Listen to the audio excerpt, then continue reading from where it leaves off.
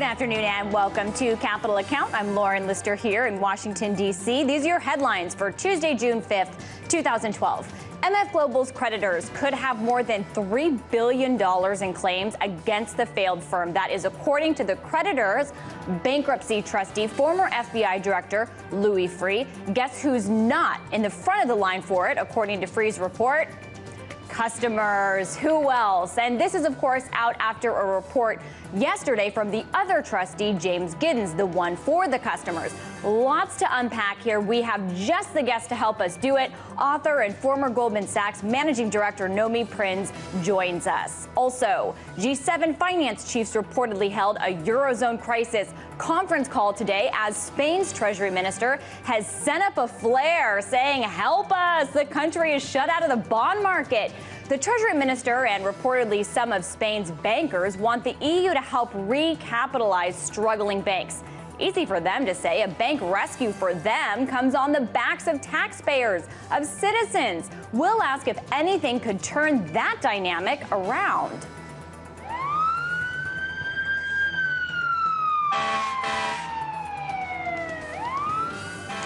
And could the way one cash-strapped city and others are trying to fill a budget shortfall backfire? Could it incentivize disaster and destruction, adding fuel to the fire, quite literally? We'll explain. Let's get to today's Capital Account.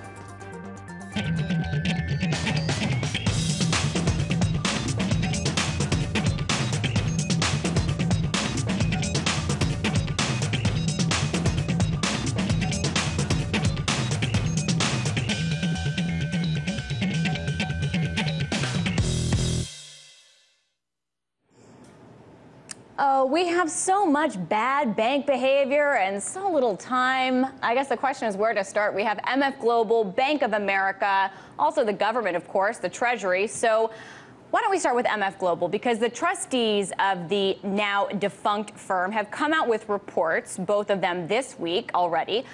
Their interests, remember, are at odds. One is working for the creditors, one is working for the customers.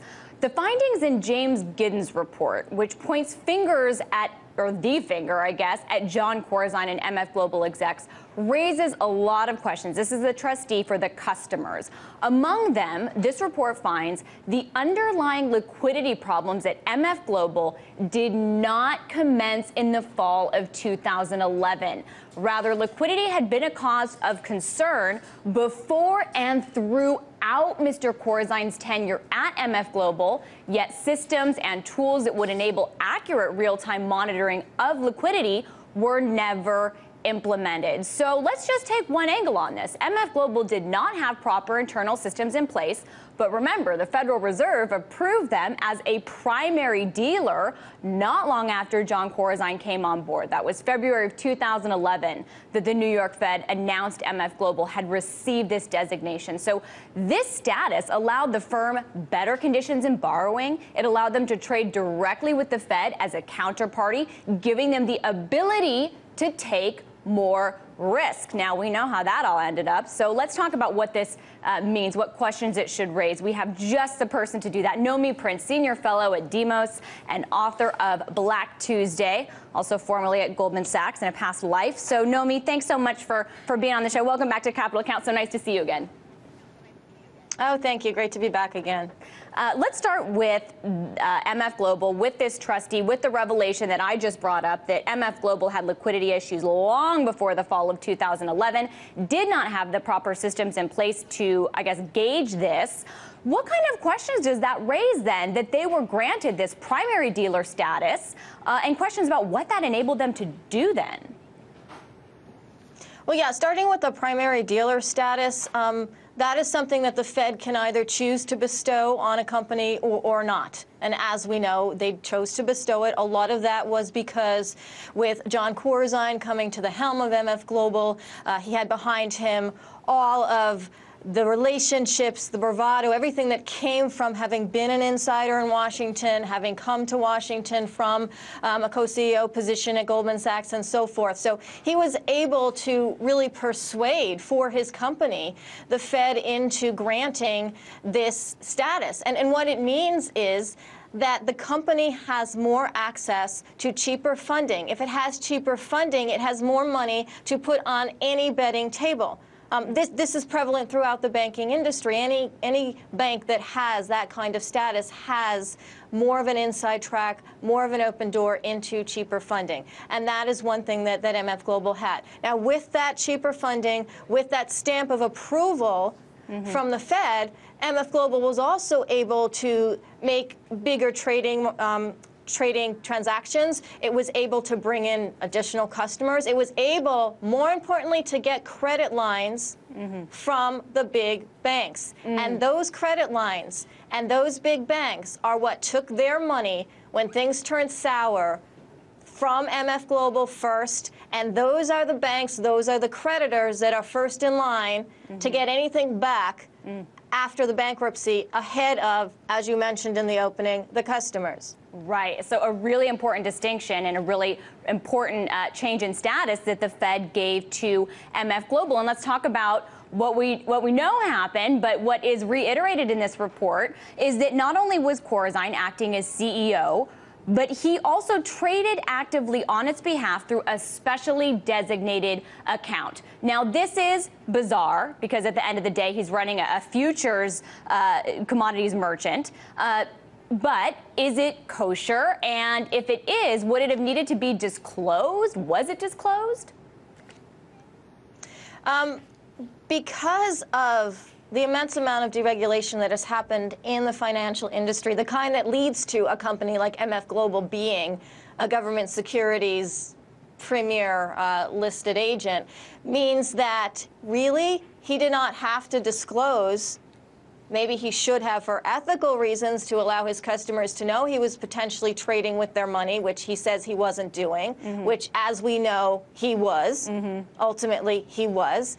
But in terms of the actual regulations, the fact that he as a CEO also might have a position as a trader or as head trader or whatever it was he was doing in between is on that gray line of ethical behavior versus legal behavior, and it's not necessarily something that legally needs to be disclosed, although of course it had major ethical ramifications and also led to the illegal taking of customer segregated funds to back the bets that Jon Corzine was indeed making. Right. And then also in this report, I guess it was interesting that James Giddens did point the finger at Jon Corzine and at other executives and said he believes he has a case, at least, to sue them for breach of fiduciary duty, for negligence. So if he has the dirt that he needs to have these claims, to sue these executives, including Jon Corzine, where are the criminal charges from the DOJ or the FBI? The DOJ has been ridiculous on all of these situations that have occurred in the financial industry. There have been no criminal indictments of any of the leaders, of the companies that have done so much speculation and that has gone so wrong and that has lost so much money outside of the lines of any kind of fiduciary responsibility throughout this entire period.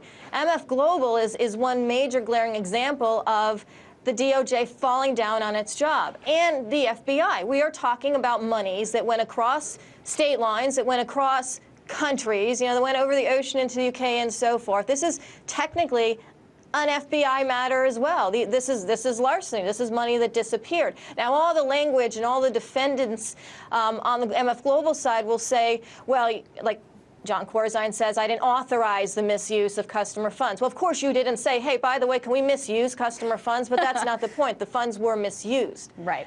And all of the lines in between and legalities in between will be what his side and what the customer side are going to be arguing. But the reality is their money was misused. It was used for margins. It was used to prop up credit lines. It was taken before it should have been taken, and it was used to back Jon Corzine's bets. He made those bets. He backed those bets. When things were going wrong, and as you mentioned, this was not just something that happened in the fall. It was already happening in the summer. Regulators were asking questions about the bets, and Corzine was basically saying to the, as some of his stewards were at the company, that he's got it, that that things are okay, that he's hedged in a lot of these positions, and that everything will be fine. And of course, as we know, that wasn't the case, and more money got poured in from the company into the creditors to allow them to continue to call margins on the company, and ultimately everything imploded. Right, and as you mentioned earlier, some of this money was abroad. It was in the UK, and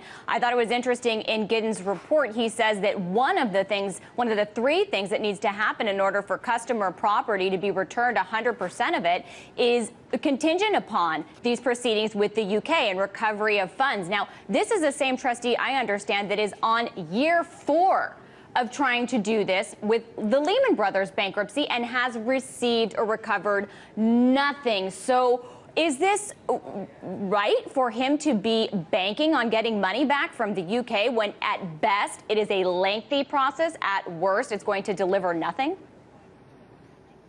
It's nice that he's optimistic. I guess, if it gets him energized to continue to fight for customers' funds to be returned, that's great. But yeah, the reality is he's been doing this for 4 years with Lehman. It hasn't happened. And a lot of that is because you have this David and Goliath situation in these situations where the customers are very, very last to getting what is owed to them, or what in this case was theirs to begin with, is still theirs as it stands. And all of the creditors, with all of the lawyers and all of the big guns and everything else, are ahead in bankruptcy court saying, no, we need to get that first.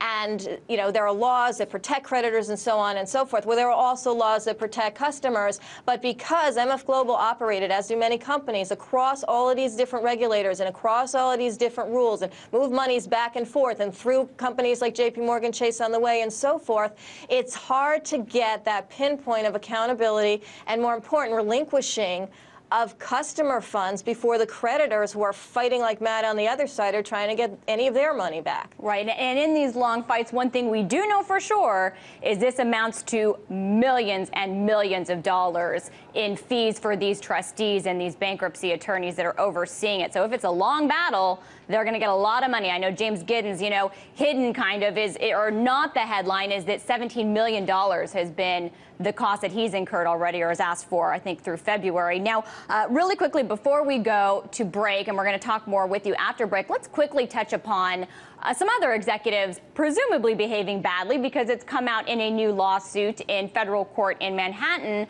that Bank of America executives painted a rosier picture of the losses from their acquisition of Merrill Lynch back in 2008 knowingly. Now, on its face, it looks like Bank of America execs are the bad guys here, but is the story more complicated than that? Yeah, that's a really murky issue. Ken Lewis, as the CEO at the time of Bank of America, did preside over Bank of America when they acquired Merrill Lynch. That we know.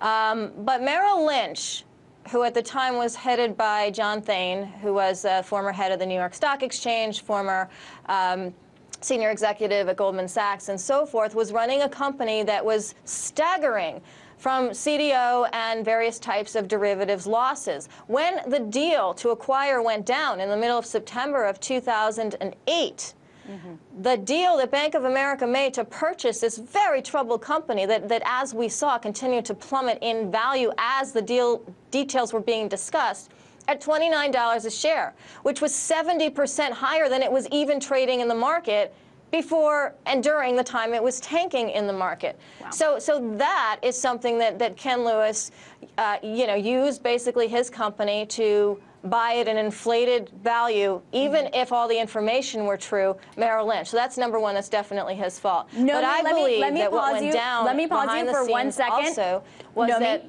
nobody wanted to let Merrill Lynch fail. And Hank Paulson, Treasury Secretary, Ben Bernanke, Chairman of the Fed, were like, we cannot have a really big bank like Merrill Lynch fail. It happened to Lehman, happened to Bear. We're not going to let it happen to Merrill Lynch. And plus, John Thain's our guy, so we're definitely not going to let it happen to Merrill Lynch. Who can take him? Well, JP Morgan had just agreed to take Bear Stearns. Citigroup was a disaster. It had to be Bank of America. And in that process, whether Ken Lewis knew or didn't know, or was subtly or not so subtly implored to not disclose the true condition of Merrill Lynch, I think there was a lot of people involved with that information being withheld from shareholders who approved the merger, and that it was irresponsible of the Fed to allow the merger to take place, although of course they pushed it. So a lot of pieces. A lot of culpability here. When we come back, I want to talk a little bit more about some perverse incentives at play too. We will have more. Nomi, hang on right there. We'll have more with Nomi Prince, author and senior fellow at Demos, after the break. Also still ahead, forget Grexit and Spexit. Some have called for a Cal exit. But where could California turn for a currency? We'll tell you about one town solution in loose change. But first, your closing market numbers.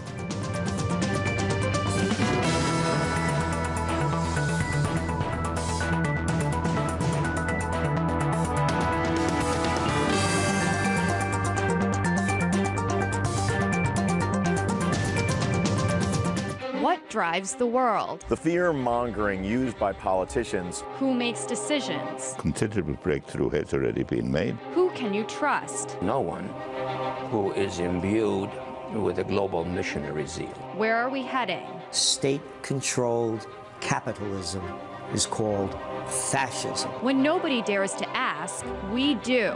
RT, question more. You know how sometimes you see a story and it seems so whole and complete, you think you understand it, and then you glimpse something else. You hear or see some other part of it and realize everything you thought you knew, you don't know? I'm Tom Hartman. Welcome to The Big Picture.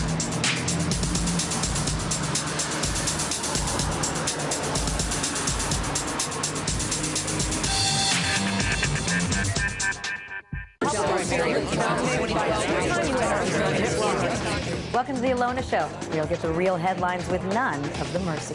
The problem with the mainstream media today is that they're completely disconnected from the viewers and from what actually matters to those viewers. And so that's why young people just don't watch TV anymore. If they want news, they go online and read it. But we're trying to take those stories that people actually care about and transfer them back to TV.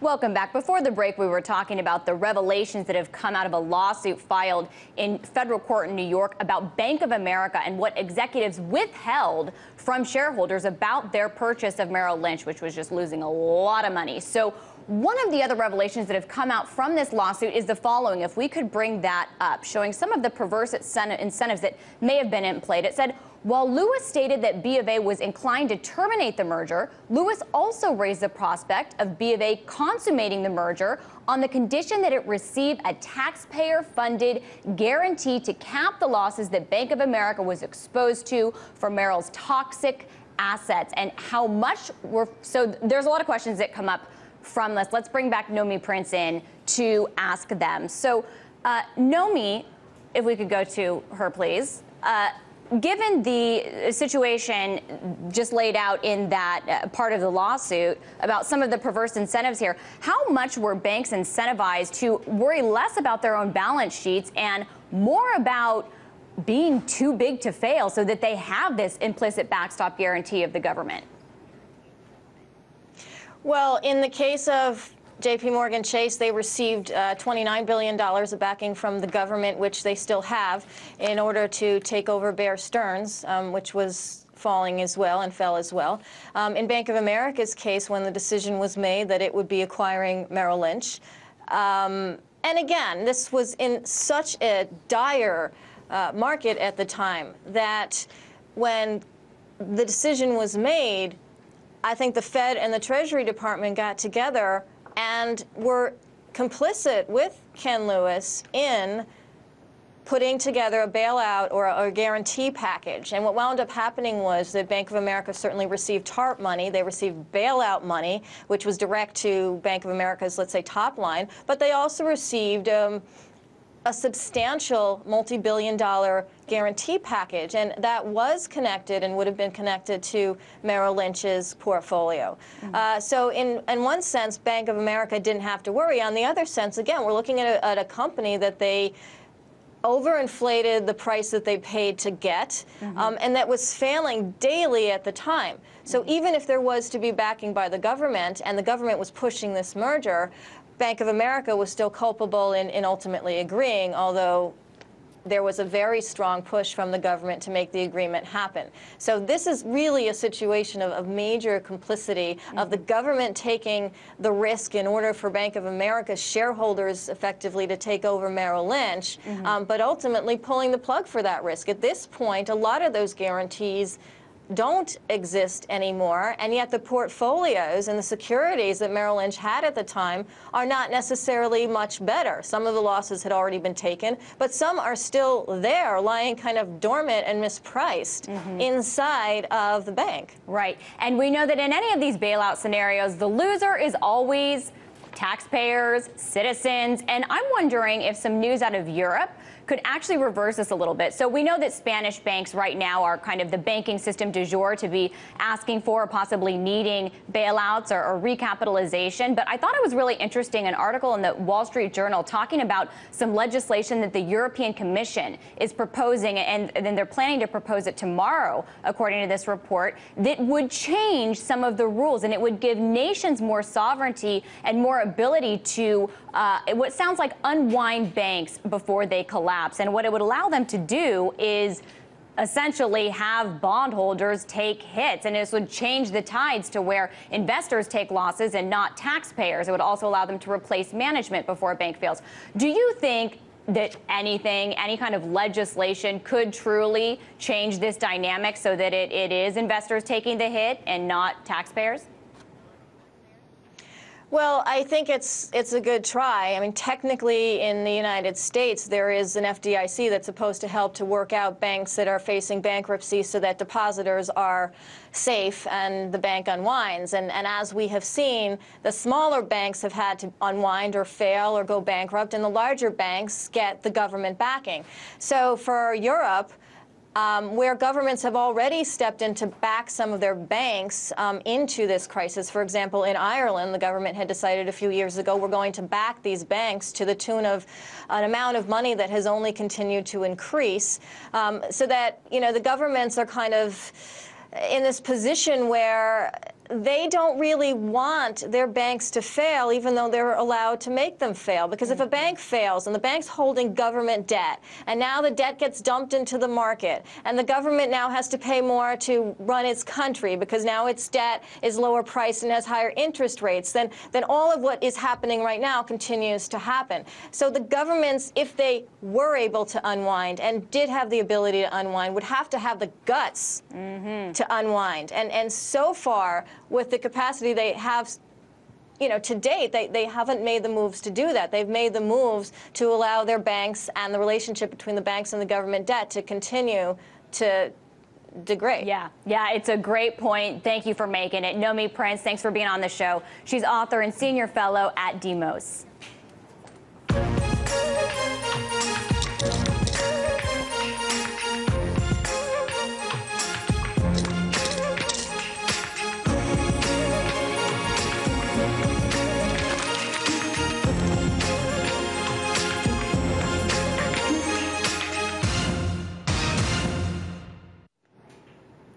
All right, let's wrap up with loose change. Dimitri, Shannon, maybe she's training someone, but even with a global economic crisis, it seems the market of luxury is doing extremely well. It's set to hit $1.5 trillion this year. But what are consumers shelling out their cash for? Take a look. Named Kike by local safari guides, she likes to use safari vehicle rooftops to search for game. While guides do not encourage this behavior, it's an exhilarating experience for the tourists.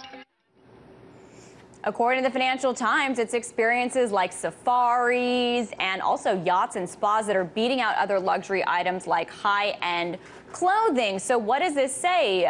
People are worried that you can't take it with you and the apocalypse is coming, so we better do everything that we've ever wanted to do before our cash is taken away? You know, the first thing that came to my mind just now hearing the story is it kind of debunks Adam Smith's argument that there's only so much wealth that an individual can accumulate. There's so many coats that you can wear before you keel over. But he didn't factor in this new kind of system that we could live in, this global oligarchy, where you have these bank executives that have a pipeline to central banks, and they become really uber wealthy. And then what do? They spend it on these experiences, okay? And they go safaris, who knows? Like, they could go build igloos, have some guy build an igloo. I mean, there's an infinite amount of possibilities as far as like with the service sector for these, you know, pretty soon they could go to space. I mean, really, sky's the limit. Well, that's what Richard Branson is aiming for. Let's move into what's happening to cities which are broke, because that's the other dynamic you have here. Many municipalities around the U.S. we know are struggling with budget shortfalls, but Baltimore thinks they have a solution. They just approved the selling of ad space on fire trucks. Take a look. Currency that encourages people to spend locally in Davis. Community currency is not a new idea to bolster. Whoops. Another city is coming up with their own currency, but in Baltimore, they're advertising on fire trucks. So the question that raised for us is, does this incentivize corporations to start fires? I'm to really get their ads out there? I totally think, and especially banks, because they're arsonists, okay? They love starting fires. That's what they do, all right, metaphorically. And then now the literally, taxpayers always put them out. Always put them out. And you know what? I have put in a special request. I don't know if we can get a screenshot of this. I put in a special request for Capital Account to have an ad on these fire trucks in Baltimore, because I think I'm going to front run the banks, okay? And I think that's the smartest strategy for Capital Account to get their ad space out there. Let the banks start the fires. We capitalize. We bring it to the people. We bring you the news straight from the fire trucks, straight from the burning cities of Baltimore as the banks raise hell, quite literally. Yes, and pegging off of the soundbite that you heard just before, that was from Davis, California, where add them to the list of U.S. cities that have developed their own local currency. So the question that came up for us, because we've heard about California's problems, me being a California native, I've always heard about California's problems. We've heard about the California exit scenario. People have said, hey, if people are talking about a Greek exit, how about California exiting the dollar zone? So, hey, are our cities already preparing? I'm all for it. This is the Calexit. We shouldn't be talking about Grexit. We should be talking about Calexit. And this puts you on the spot, Lauren, because this is a very profligate state. You guys live nice out there in California. You got great clothes. You guys all go for frappuccinos, cappuccinos, all those other things. So I think this is, you know, an opportunity for us to be better off, the rest of the country, to get rid of California, all right? Besides, we already know that you guys are in danger of sinking into the ocean from earthquakes. I've seen that. Let me get in here before we go. All You're a Greek. I'm a Californian. Whoa, careful. From one indebted area to another, at least California contributes. It's like a country in terms of the output. Whereas Greece, sorry, it's not pulling its weight. Without California, the U.S., states like Mississippi, they'd be screwed, all right? Okay, we you pull a owe lot Greece of a weight. big We're debt out of time. for culture We're out of time. and politics. Sorry. Okay, Show's over. We got to end it there. Messed up. But we thank you so much for watching, and you can maybe weigh in with what you think, but for sure come back tomorrow and watch the show. And in the meantime, you can follow me on Twitter at Lauren Lister and give us feedback on the Calexit versus the Grexit at youtube.com/Capital Account. Watch us in HD on Hulu and come back tomorrow. Thanks so much. Have a good night.